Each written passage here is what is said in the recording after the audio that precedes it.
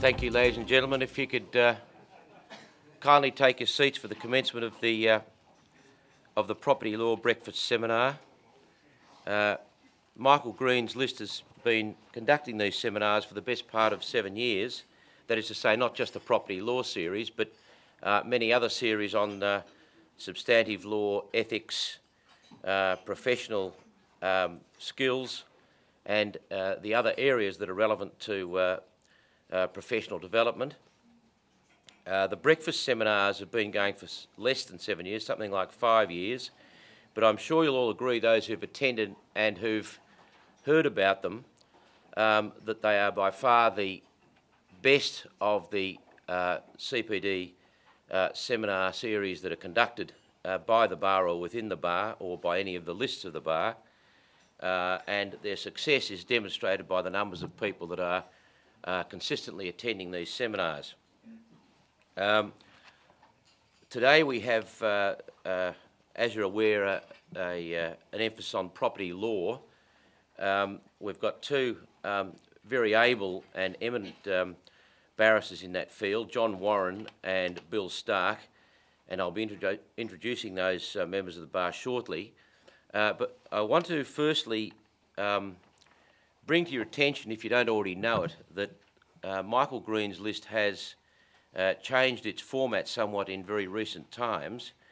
So we would urge you to access Green's List via your computers, and in particular to entertain the idea of, indeed urge you to subscribe to the online library, which is a new feature of Michael Green's List. It's an excellent development. It has all the papers that are presented in these seminars, whether it be property law as it is today or any other field of substantive law.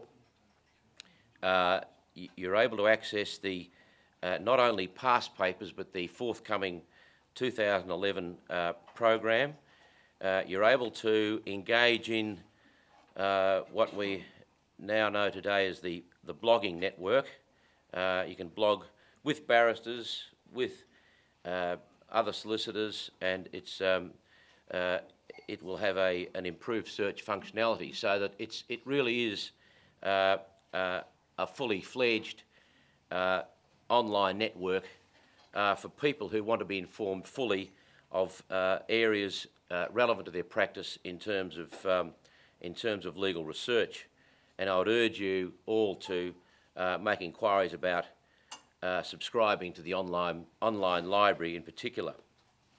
I should add that there's, as part of the introductory aspect of that, there'll be the list is offering 1 month's free access to the online library.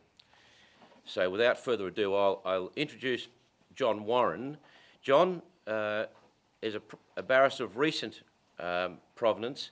He was admitted to practice in Victoria in 2007 and has been at the bar since 2008.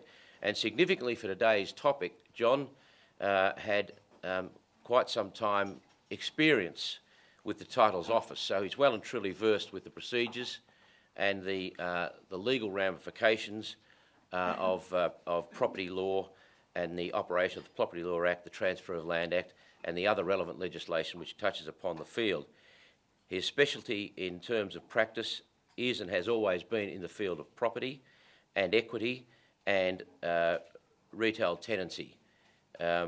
Today's paper will be addressing issues of co-ownership of property, in particular the jurisdiction which is now conferred upon VCAT, and when it is appropriate to use that jurisdiction, and when you're able to use that jurisdiction, as opposed to the Supreme Court. There are, under the Part 4 of the Property Law Act, there are certain limitations to the use of VCAT, whereby the Supreme Court only can be brought into play. One interesting point that he will touch upon, I notice in reading his paper, are the implications of property arrangements between adults, parents and their children, when the issue of the first home buyers grant comes into play, when that operates, how the interests of the property noted on title, and where does the equitable and legal benefit of the property lie. And John will address that situation as part of his paper. So without further ado, I'll hand you over to John Warren. Thank you very much. Thank you, Tony. Thank you, folks. Good to be with you. I am speaking, as Tony has just explained, on current issues in co-ownership disputes. So we have a regime in Victoria that was introduced in 2005, and the essence of the changes that were introduced at that time is that there's now most co-ownership disputes are now heard and resolved in VCAT, whereas once upon a time that was a job for the Supreme Court. I'm going to be talking about co-ownership disputes relating to real property, obviously where there's no Family Law Act issues involved. Everything that I say applies just as much to personal property as it does to real property. The rules are the same. However, I'll be focusing on land, but if an issue ever arises with property other than land, then be aware that the rules are the same. As Tony intimated, I think this is an area of practice that could well increase in the quantity of disputes that are arising in practice and being resolved at the tribunal. And I suspect, I think that this is probably going to be driven by low housing affordability, which has resulted in a lot of parents assisting their children to purchase property. And if that were not reason enough for parents to help out, then the first homeowners grant has made it such that there's a $7,000 incentive to ensure that mum and dad stay off title and the children go on to title. Families being what families are, disputes will arise, and already there's significant consideration over the years given to disputes between parents and children when it comes to beneficial ownership of property. I suspect that that's something that we'll see more and more of because of what's happening in the property market at the moment. So, as I've said, you're, with a co-ownership dispute, your forum is VCAT. There are exceptions provided in the legislation that do give you the chance to go to the Supreme Court should you wish to do so. Section 234C of the Property Law Act provides that the Supreme Court can hear and resolve a co-ownership matter if there are, you need one of two things. You need either a matter that the tribunal does not have jurisdiction to hear, that's in the mix, as well as a straightforward co-ownership dispute, or you need what the legislation calls special circumstances, and that's defined to include a case where the matter is complex. So I'm going to be talking at length this morning about a recent case of Edelston and Birkinshaw, which the Supreme Court decided in early August this year.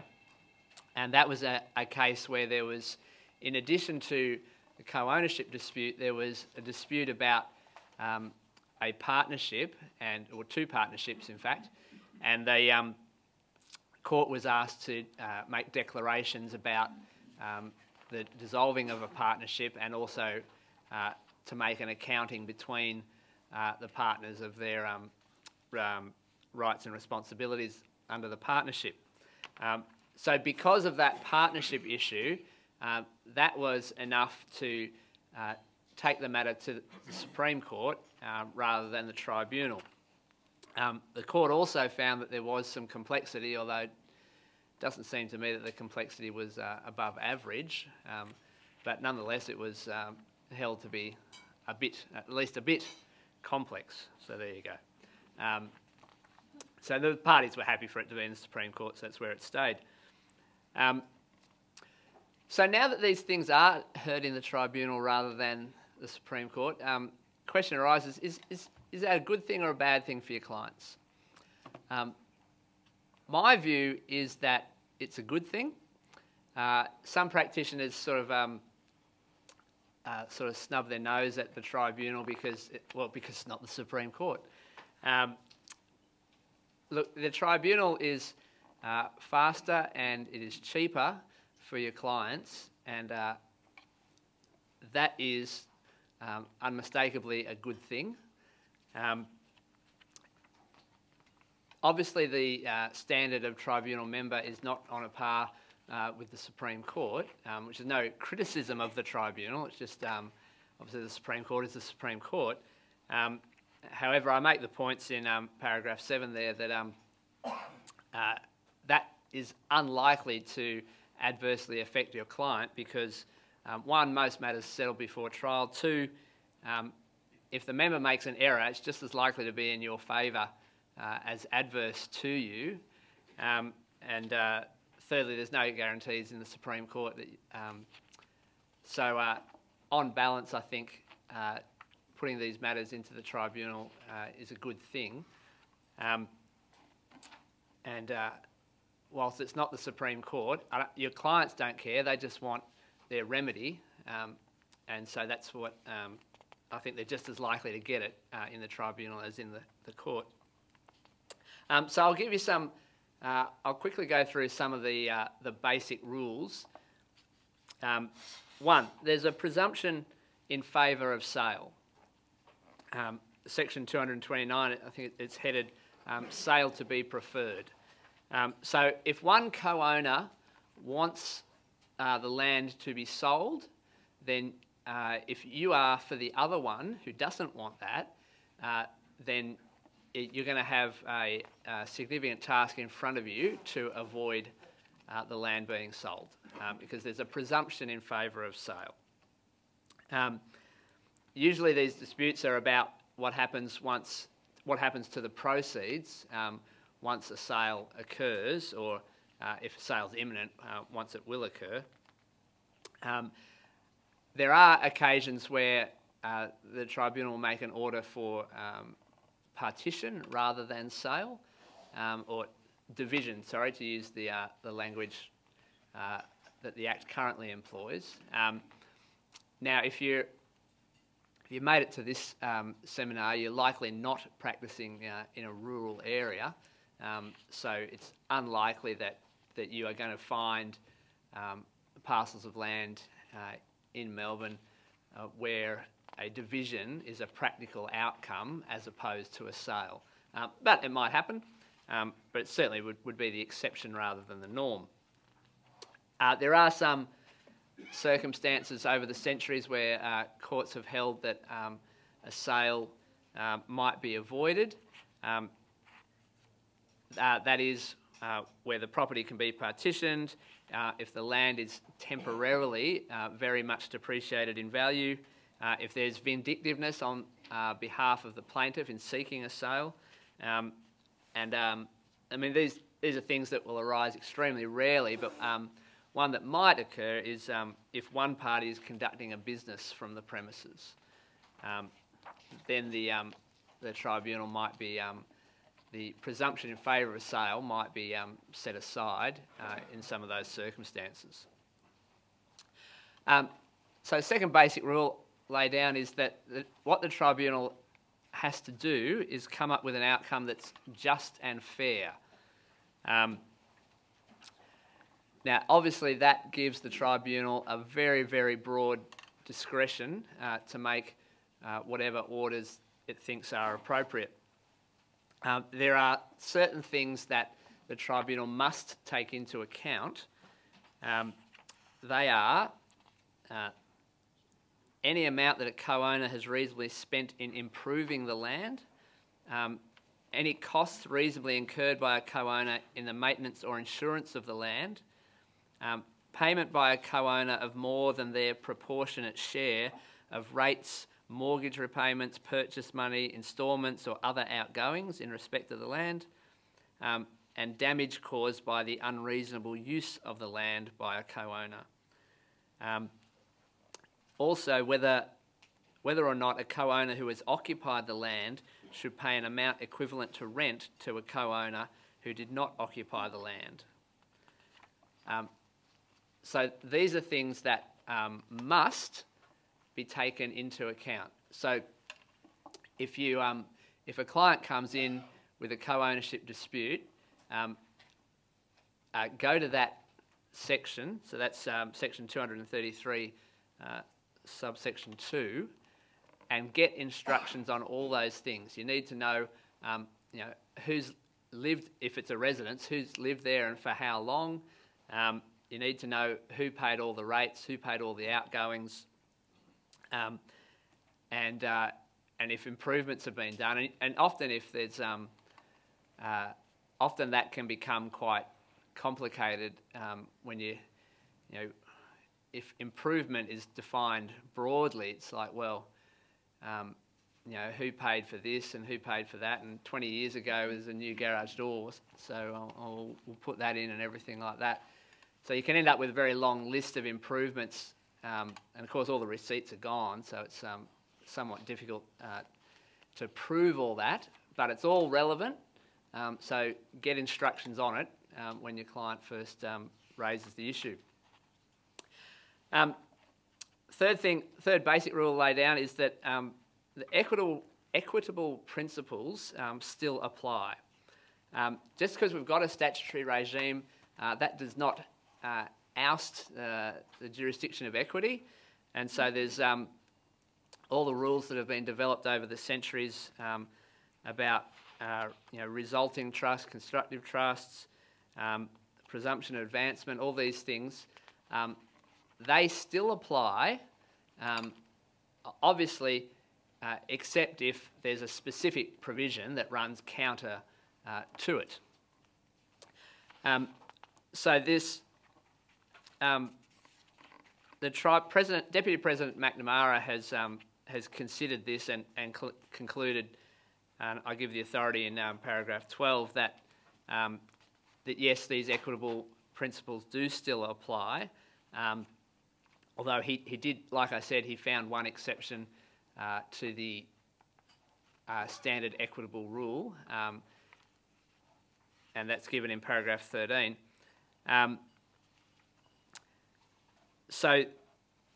But the mere fact that the tribunal has to do what was just and fair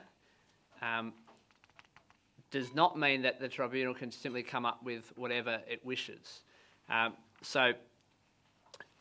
It was an important decision handed down by Justice Severance in the Supreme Court in the extraordinary matter of Christchurch Grammar School and Bosnich, which was a case where a similar provision in the Fair Trading Act, which granted the tribunal the power to do what's just and fair, was considered. And Justice Severance considered competing New South Wales and Victorian authority, and he found that he preferred the New South Wales line of authority, which said that where there is a discretion for the tribunal to make an order that's just and fair, the tribunal must apply the law, not merely be guided by it. So in other words, common law rules and equitable rules must be applied in the tribunal, not merely if it's thought it's a good idea that I apply them on this occasion. Christchurch Grammar School case involved the school suing some parents for their rule was they had a cancellation fee of one term's fees, so $3,200 and something were on the line, and I don't know if any of you got kids at the school or anything like that, but the school engaged Silk and a very experienced junior to get their $3,200 $200, and they lost in the tribunal, succeeded on appeal before Justice Severance, went back to the tribunal for the tribunal to have another think about it, and 105 paragraphs later, it was concluded that yes, they did have to pay the $3,200. So quite extraordinary. But importantly for us, it was held in the Supreme Court that if the tribunal has a discretion to do what is just and fair, the tribunal must apply the law. So those are some basic rules of how co-ownership disputes work. So I want to talk about this recent decision of Edelsten and Birkinshaw. It's not a it doesn't set the law of co-ownership on a brand new direction or anything like that. It's a case that's simply an example of how these things work. And so I'm going to tell you a bit about it and make some comments on what some of the practitioners in that case did well and some of the things that we can learn from them. So in this case, it's a dispute between siblings about the ownership of the family farm. It's a wheat farm in the Mallee, 8,000 acres in total, which I'm not from a rural background, but it certainly sounds large to me. So there were 3 parcels, and the parents first bought the land in the 1950s. They had 6 children. As time went by, some of the children went different directions, and what we ended up with at the time of this trial was 2 siblings and 3 parcels, all 3 of which were co-owned in various proportions. So the Supreme Court heard the matter because, like I explained before, there was a partnership issue, so that's why it was in the Supreme Court rather than the tribunal. Supreme Court sat in Mildura to hear it. Justice Kay presided. So the plaintiff wanted the property to be sold and wanted division of the proceeds. The defendant did not. The defendant wanted. The defendant argued that there was an oral agreement by which the co-ownership was completely resolved back in 2007, and so they maintained that no, we've already got an agreement what to do, and that agreement should be enforced. On day 3 of the trial, the defendant abandoned that defence about the oral agreement, and at that point, all the issues in dispute narrowed significantly, and it was concluded that there would not be a sale. There would in fact be a division, and that the court would make, and that of the 3 parcels, one of them would go to one sibling, the other would go to the other sibling, and the third, which was in the middle and which was the smallest, well, that was the ownership of that parcel was contested. So the lesson here is that if you have to convince a court or tribunal of that an oral agreement was reached, you have a difficult task in front of you. If the paper trail does not back it up, or if the paper trail is neutral on the point, then it's going to be very difficult to have your argument about the oral agreement accepted. Now, I'm assuming that you've somehow gotten over the statute of frauds problem, but if you have, it is really hard work to convince a court of an oral agreement. Everyone's going to have different memories of the conversation. It's going to be vague and unclear. So I'm not saying that you can't do it. I'm just saying that you set yourself a significant task when you try to convince the court of the contents of an oral agreement. And the defendant couldn't do it, and in fact they for whatever reason, they abandoned that argument. The practitioners in this case appeared, it was a bit unusual in that there didn't seem to be any animosity between the parties. And so their relationship was described as close and harmonious, would you believe? Don't often get that in a co-ownership dispute. However, they just simply couldn't agree on who should get ownership of which piece of land. And so I guess because of that good relationship that was there, the practitioners were able to resolve quite a number of issues along the way. So there was a issue in the pleadings about an insurance policy, and that got resolved and didn't need to be decided by the court. After the orders were made, the parties agreed on an occupation fee of a set amount per acre to be paid until the orders came into effect.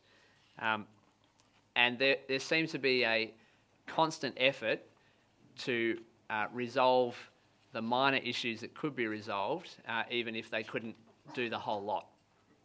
And I think this shows that you do your client a great service if you can resolve peripheral issues without requiring the court or the tribunal to do that. It's amazing how in litigation how a peripheral issue can just get a life of its own and sort of come to dominate the trial or the hearing. And it's just, if you can get those things out of the way, then that's a really good outcome for your clients. It's always worth having a mediation, even if you know that the main dispute might not be able to resolve, but if you can knock off some of the minor things on the side, then that's still a very useful mediation if it achieves that outcome. So that's something that was done very well in this case. The court faced the task of working out the value of the 3 parcels, and so everyone gave evidence as to what they thought, which parcel was the best, and the condition of the soil here, and they even got Mum to come down from Mildura. Oh, no, sorry, it was in Mildura, wasn't it? They even got Mum to come in and give evidence, and she said, "Oh yeah, well one year we had a really good, we got 12 bags an acre out of that lot over there, and a really good year that was." And all of that evidence as to the value of the 3 parcels of land was totally ignored, because in addition to all that, an expert valuer said, it's all worth this much, bump, bump, bump, bump. And that evidence was accepted without question, without hesitation. So if you're going to argue, if you've got a dispute about what the value is of a piece of land, just get an expert valuer to do it, and that evidence will be preferred over everyone else's ideas about what it might be worth. So that's so don't expect anything else to be taken seriously. If an expert valuer says X, then the only way that the court will conclude other than X is if a different expert valuer says Y, and then they'll have to work it out. So the outcome of the case was that of the 3 parcels, one was given to one sibling, the other was given to the other sibling. The 3rd parcel, as I said, was that was really where the contest ended up being fought, and that was given to the defendant, who, in the opinion of the court, was best able to make use of it because they were really the driving force behind the operation of the farm at the time of the trial. The other sibling had sort of moved away to Mildura and was coming and going, but wasn't certainly wasn't the driving force behind the productive use of the farm. So the plaintiff was happy for co-ownership to remain for some of the land, but the court held that if that occurred, then it would just cause more problems in the future. And so the best outcome would be to end the relationship as co-owners between the siblings. And so essentially the defendant got what they wanted in terms of the final outcome once they'd abandoned their argument about an oral agreement. So the lesson is that a court and tribunal will reach a common sense conclusion in these matters, and so the court also ordered that the defendant who got the ownership of the third parcel had to pay a fee to the plaintiff, such that financially the outcomes were identical once the value as evidence had been taken into account. So they ended up with in the same financial position, but the ownership went to the person best able to make productive use of the land. So that was Edelson and Birkinshaw. I thought I would also quickly make mention of a recent High Court case, which is technically on trust law rather than co-ownership, although it possibly could have been brought to VCAT under Part 4 of the Property Law Act if the facts arose in Victoria. But it was a South Australian case. Burns and Kendall also handed down in the first week of August. So in this case, there was an elderly couple. They met and married when they were about 60, had children from previous marriages. They separated when they were about 80, and the husband was on title alone, but the son of the wife was a solicitor, and he was very active in ensuring that his mother had a beneficial interest in the property, so he was active in ensuring that was protected. And so the husband signed a declaration of trust saying that he held half his interest in the property on trust for his wife. And the main issue in dispute was whether, as trustee, he therefore had an occupation to get a commercial rate of rent from the property, because after they separated, he remained on title, but they didn't live in the property anymore. So the husband let the property to his son. And son paid 2 weeks of rent and then got the next 6 years free. And it was held that was a breach of trust. He did have to collect a commercial rate of rent. So that's all taken care of under our statute about occupation. But it was, I've said in the paper, it's a ridiculous there was an extremely small amount of money on the line. So he had the glory of winning in the High Court, and then he faced a bill which I can't imagine. So I will hand back to Tony. Thank you, folks. Thanks, John. Can I just make a couple of comments on John's excellent paper and his dissertation on the paper? As a member of the bar in excess of 30 years, and having appeared in VCAT and its previous tribunals, AAT, Planning Appeals Board Division, all sorts of names have been accorded to it, and currently being a sessional member of VCAT, can I say to you, as solicitors in this field of law, where the issues are invariably difficult and where there's a lot of money involved and the stakes are very high, do everything in your power to avoid going to VCAT. I'm serious about that. There's this creeping approach of the government to, and maybe the judge of the Supreme Court are partly responsible, of devolving as much as they can to VCAT. In some cases it works, perhaps in the planning division where I often appear, although last week in a case I was just horrified at the quality of the tribunal. But in situations involving property law and issues of what are called complexity, I see footnote 3 on page 2, section 234, uppercase C5A of the Act, do what you can to drive a horse and dray through the complexity issue, because the members of the tribunal, and one significant exception to that is the member who John's referred to in a number of positions, that's Michael McNamara, who's a Deputy President of excellent intellect and analysis. The tribunal just isn't up to it.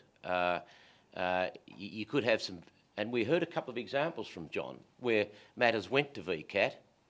They got it wrong. It goes to the Supreme Court, and scores maybe hundreds of thousands of dollars later, it ends up in VCAT, and you're in no better position.